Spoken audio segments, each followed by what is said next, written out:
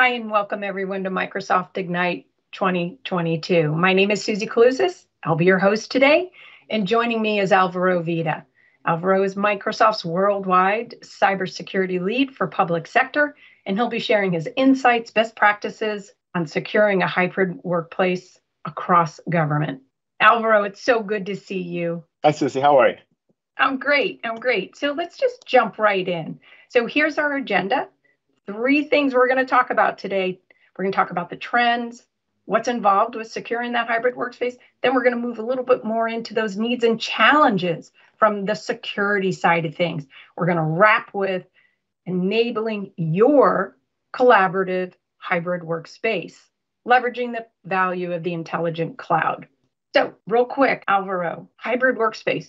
What do we mean when we talk about hybrid workspace? Yeah, so hybrid workplace is a work model that takes into account working from home or remotely from anywhere and working at the office. Perfect. Makes perfect sense to me. That's what we do every day, right? So let's jump right into some of those trends that you've uncovered as you've been working with governments. Sure, absolutely.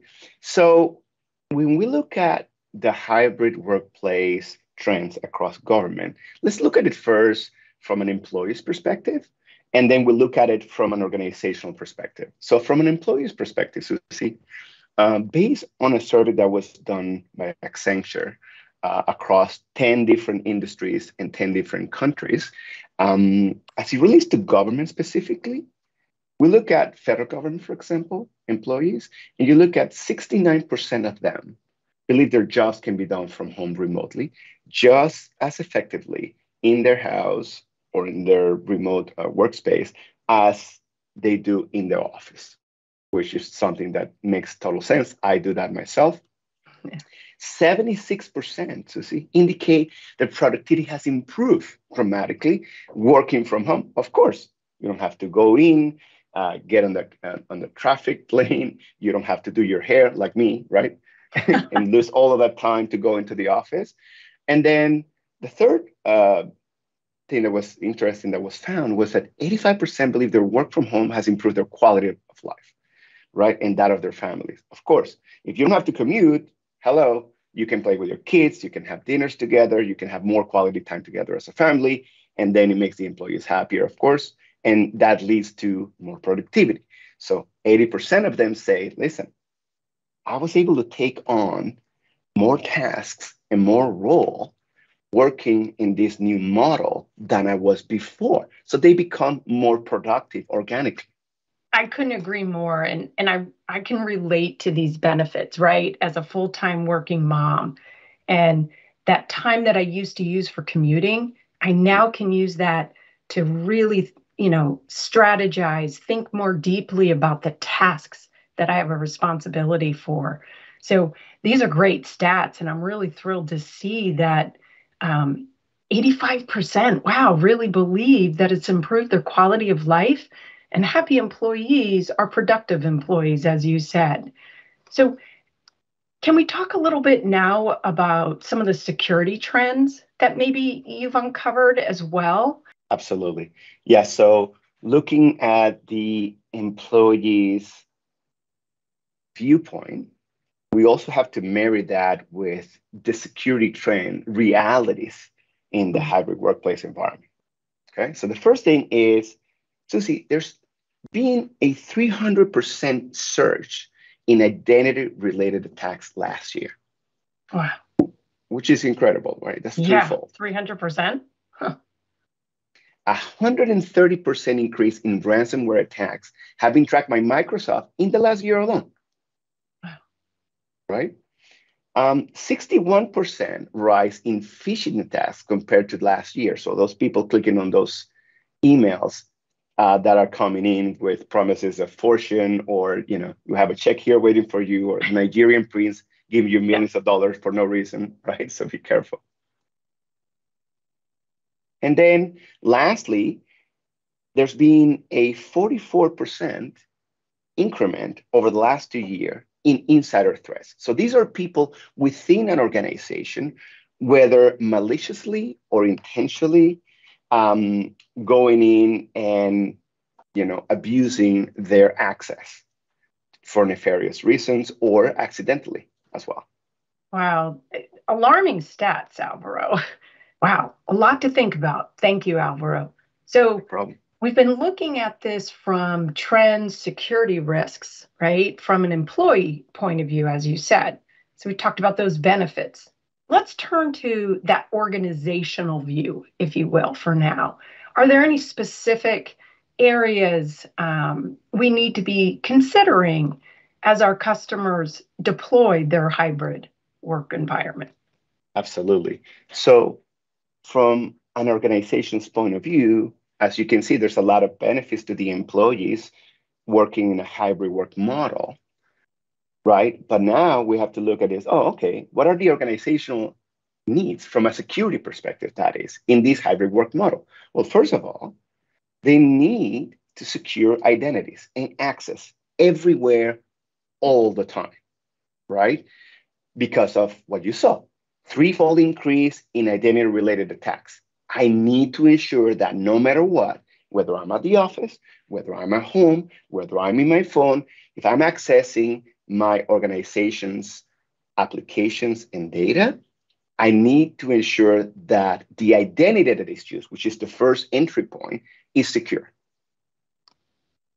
Then I need to make sure the second need that comes up a lot, Susie, when I'm talking to government organizations is they need to defend government furnished equipment as well as personal devices, right, from attacks, whether I'm working at home, at a Starbucks, or in the office, right? Because these are the devices that house some data and that also house the applications that you will be using to access that data, right? Yeah. So these are prime targets. And so they need to make sure that they protect these devices, regardless of whether they own it, meaning it's government furnished equipment, or it's your own personal device that you're using from home to access an internal SharePoint site, to get on a Teams call, and so on and so forth. The third area of need is the need to protect sensitive employee and citizen data from internal or external threats, right? There are not only privacy regulations, right, but there are also compliance needs and laws that you need to adhere to ensure that that data is well protected. Again, from insiders, people that handle this data so that they don't misuse it, right? And they take care of it. And also from external adversaries that are trying to exfiltrate this data for nefarious or monetary purposes. The fourth area, Susie, is the whole infrastructure, the whole hybrid infrastructure that all of these hybrid workplaces sits on top of. The Azure environment, the All365 environment, the networking, the storage, the VMs, every single thing that is horizontally a foundational element of this infrastructure needs to be safeguarded, right? So that the infrastructure can function adequately and without interruption. Wow, I can relate to this slide, right? I worry about my identity now. I've been hacked multiple times, so that makes sense to me. Having that control, right, at an organization, to ensure that the right people are accessing the right data resources, right, that they need and the day-to-day to complete their task as they do their job. Are there additional considerations, challenges that you can also speak to, or is this just it? Are these the only needs that they need to be thinking about as they're standing up that hybrid work environment? So as we talk about security needs for an organization, there are complexity, there are challenges that being in a hybrid workplace brings to an organization that they need to take into account, right? And some of these challenges are realities that these organizations face when trying to secure this environment. So what are some of these? So, for example, 80% of breaches, Susie, involve the use of lost or stolen passwords. right? Wow. 60% of bring your own devices are not secured by IT. In other words, so if IT, an organization, doesn't have control of these devices, how do you go about protecting these devices that you're using at home? A laptop that I bought at Best Buy or on Amazon, and I'm using it now. How do I protect that if it's not part of my IT ecosystem? Yeah, good point. 67% of cyber attacks target remote workers. So these are prime targets that these bad actors are going after. 67%, right? Three-fourths of all the targets that they go is, oh, wait a second. These people are working from home, away from the safety of their organization. Easy money. Let me go after these people. The other challenge is 34%, Susie, of all data breaches are caused by insider threats. So a third of all breaches are caused by the people that are inside my organization. That's alarming. And that is alarming and something to take into account, but that sometimes gets forgotten. The other element, the last element or challenge to think about is the fact that 49%, so half of nation-sponsored intrusion efforts were against government agencies. So they're the target. So these are nations attacking other nations, right? And they primarily target government agencies to cripple their ability to function within a particular country, right? And provide services to their citizens. And so these are the challenges that we need to take into account, Susie, to be able to make sure that this hybrid workplace works in a secure fashion. So, what can organizations do, Alvaro? I mean, this threat landscape looks intense. Sure thing. So, there's a lot of things that they can do, but first, you have to have some kind of an approach, some kind of a framework, right? And this security framework or approach we call zero trust. And there are three primary principles to zero trust that allows a government organization to secure these hybrid workplaces. The first one, verify explicitly whether you're coming from an employee's workstation and it's an employee that you know and love. You have to verify that he or she is who she or he say they are, right? Continuously. Then, as they get into the organization, you have to apply a least privilege access model. In other words, ensure, Susie, that they are accessing the right data and the right applications at the right time when they need it. When they don't need it, that access is revoked.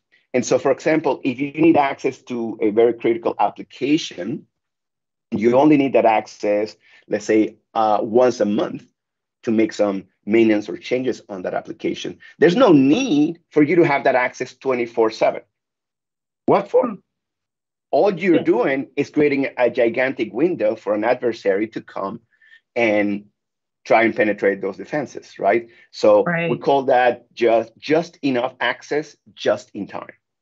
And then lastly, Susie, is it doesn't matter how good your security is. You have to assume breach. You have to assume that either these adversaries are already in your organization or that they will in the near future.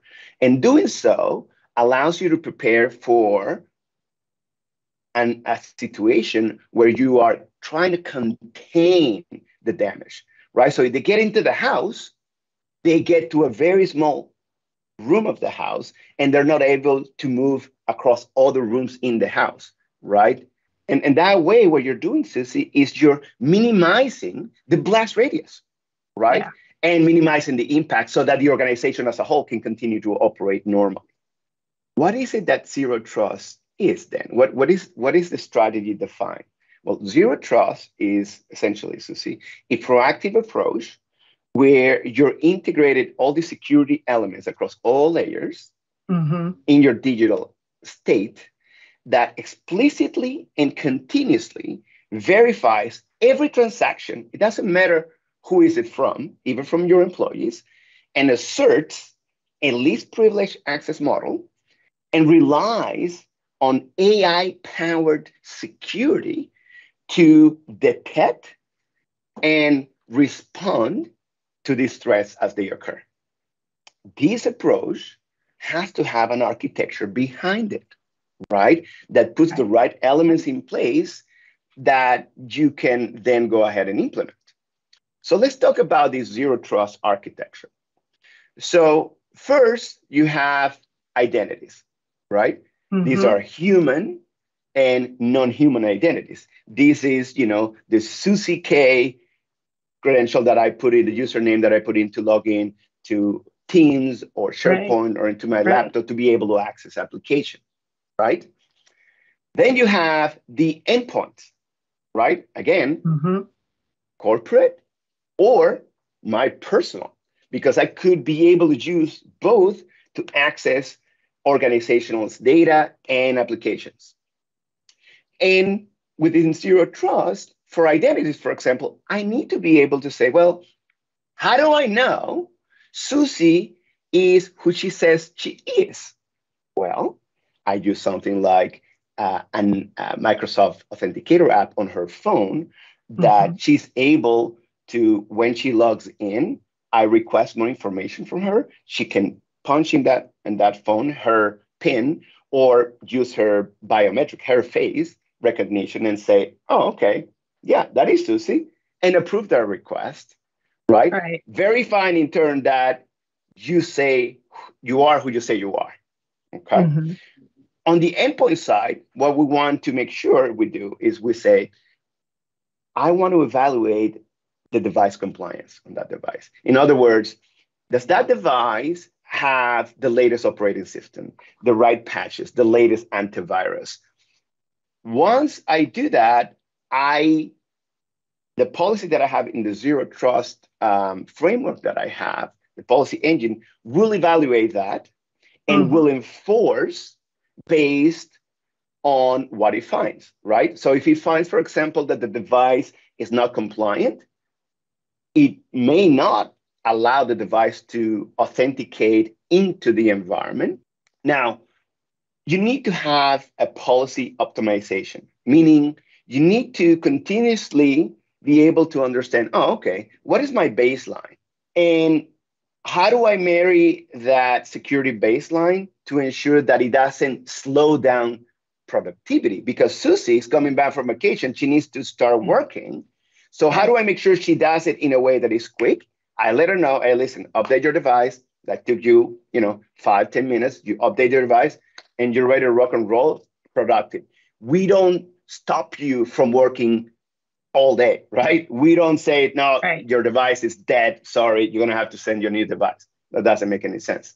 So that's the ability of making sure that we take into account productivity, right? So that we can enable agility in your work, while at the same time protecting the organization's assets and protecting you, right? Right. The other thing that happens here, Susie, is that we want to make sure that we have an ability to protect against threats by assessing the risk. So we take into account not only your identity, your device, but where are you connecting from? Well, Susie usually connects out of Redmond, but today she's connecting out of South Korea. Well, that is an anomaly. Why is Susie in South Korea? Yeah, she's obviously vacationing, right? Yeah. But why is she there? And so that may ask you, the policy engine that we have grabs intelligence from all of the different, signals that we have. 43 trillion signals we get on a daily basis, right? From different security pillars. And we grab that in and we make decisions in milliseconds based on that session that you have and the risk based on all this demographic information, your identity, your device health, where you're connecting from, the application that you're accessing, the data sensitivity that you're trying to access. All of this determines that, right? And then based on that, we say, oh, okay, she's trying to access a particular database that is sitting on a private network, right? So we can do traffic filtering and segmentation, and this should be part of your zero trust architecture. So with this micro-segmentation, you're able to say, well, I don't want to mix my front-end application data with my back-end database, right? I want to make sure that I filter different traffic depending on the needs of that traffic, but I don't mix it all together because of what we're talking about before. I don't want to give you the keys, Susie, to my whole house. Right. I just want to give you, you're a contractor working on my bathroom.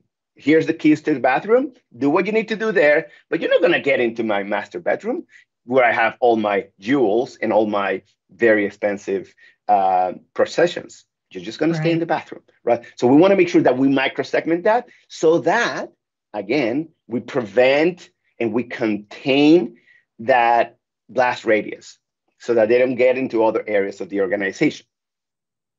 From there, one of the things that we need to take into account is that, okay, once they get to the data, we want to make sure that that data is classified properly. Is this confidential data? Is this restricted data? Is this data that is public in nature? And depending on that data, we encrypt that data. We have specific role-based access controls to it, right? Across emails, across documents, across structured data in general, right? So that regardless of the data lifecycle, where that data goes, we always have it protected and we know who has access to it because we classify it and we label it. Okay. On the app side, as you're accessing apps, we want to make sure that we use adaptive access so that if you're accessing SaaS or on-premise applications, in real time, we can say, oh, okay, well, depending on the sensitivity of that data and depending on the type of data that that app holds, I may request additional information from you. Maybe you need to provide me MFA. Maybe you need to, maybe I need to deny that access because your identity is connecting from a location that we don't allow you to based on the sensitivity of that app. As you're going into the infrastructure, right? Whether that is, containers, IaaS, or internal sites that you may have, we want to make sure to have runtime control, right? So that we can say, on a just-in-time basis where you can access different areas and different systems. Now, all of these, Susie, all of these security signals that get generated gets fed back, all that telemetry gets fed back into our threat protection, and so that we can do policy optimization, so that we can measure and we can continuously adapt to new threat vector and continuously refine. This is an ongoing, continuous optimization cycle that keeps going. Well said. You're probably wondering, Alvaro, dude, that's a lot of awesomeness, a lot of architecture and fancy colors.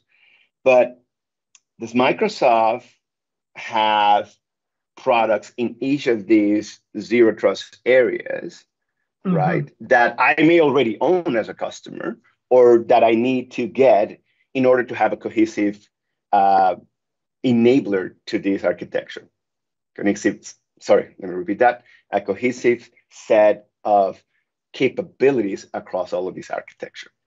So the answer is yes, Susie, right? So we have a security suite that is an integrated best-of-breed solution that shares security signals across the whole zero trust architecture and across the 6 pillars of zero trust, right? So identity, endpoints, network, infrastructure, apps, data, all of that together. And the beauty of these security suites from Microsoft is that it's not siloed in nature. It's not a standalone set of solutions, right? These are products that are continuously talking to each other and passing information to each other so that the sum of these parts are greater than each individual product, right? And so that you can get all of this awesomeness of security enrichment of security signals as a person or a device is moving across each of the different areas of security. So is there a proven approach though that you've leveraged in the past to really make this strategy, this architectural view real? Can you walk us through that? Absolutely. Yes. So one thing to understand, and this gets forgotten sometimes, and it's a common malpractice that I see as I visit and I've deployed all kinds of security solutions across customers, is that just having the security products, just being in the cloud, doesn't mean that you're secure, right? You Mm-hmm. still need to plan, design, implement, and operationalize these elements together, right? Not on their own, together as a whole, in order for you to be able to leverage the security ROI that you want. Let's go through some of those. So, first of all, you need to assess your current zero trust posture. Where am I at? Where do I have blind spots? Where do I have gaps that I need to remediate? Right? In order for me to understand where I need to get to, I need to know where I am, right, Susie?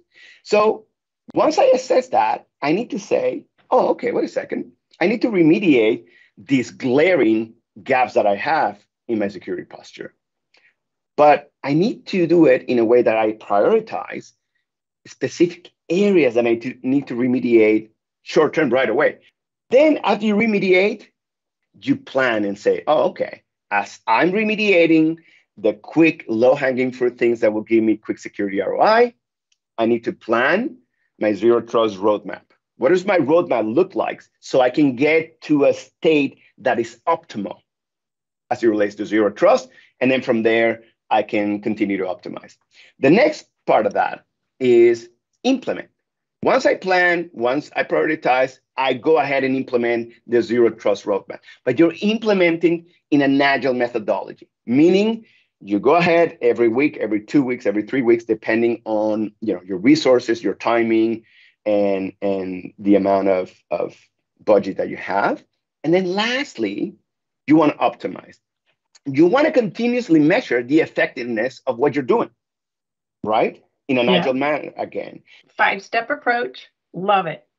Get it. It's simple. Normally I'm a 3-prong gal, but here 5-step it fits.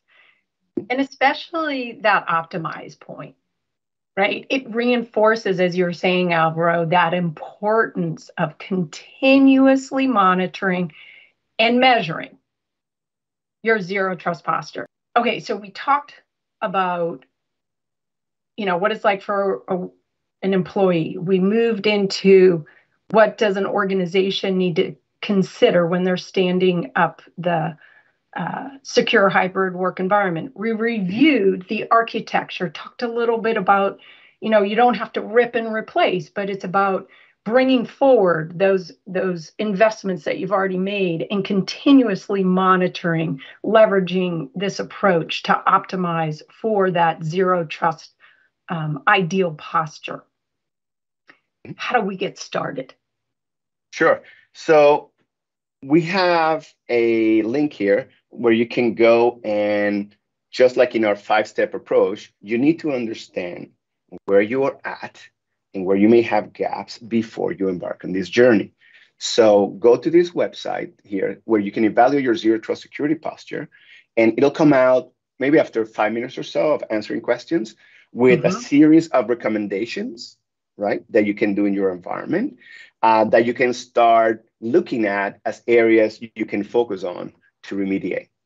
As the data comes out, what I usually do, this is just something I create. I'll give you an example of what I usually do. It's just my creation, but you can use it. As you see on the screen here is a table where I categorize the different recommendations, put it into a category, and then I use this formula for risk. I said, oh, okay, wait a second. Where are the areas, because I cannot do it all, where are the areas that have the most amount of high risk to my organization? Where has the minimal impact to my employees if I were to implement it, right? Yeah. Which is important. You don't want to bother your employees. But 2, that doesn't require a lot of effort. So low effort, low impact to my employees from a productivity perspective, but high risk. And that is where I focus. And I say, oh my goodness. Then I start assigning a priority for implementation. I say, oh, okay, over the next 2 weeks, these are the things. Obviously, the bubble to the top with the highest risk, lowest impact to employee productivity, and lowest effort to implement. And then I go from there, what are medium, what are high. And that's how I create my roadmap. And that's how I start prioritizing, because you cannot do it all right without affecting your end user population, potentially productivity wise. And you only have a limited amount of resources to do things. And you have already projects going on, right? And so this is something that I usually use to facilitate that.